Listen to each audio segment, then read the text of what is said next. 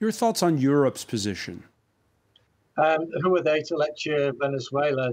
Europe is in a state of absolute chaos at the moment, especially with my own government. They've got no reason to involve themselves in Venezuela. They're purely following the US lead. I mentioned before the Bank of England is withholding gold bars from Venezuela. The Foreign Office Minister of the UK is Alan Duncan, somebody who's got long-standing and very deep interests in the international oil industry. It's just an absolute embarrassment. Just keep out of Venezuela, for God's sake.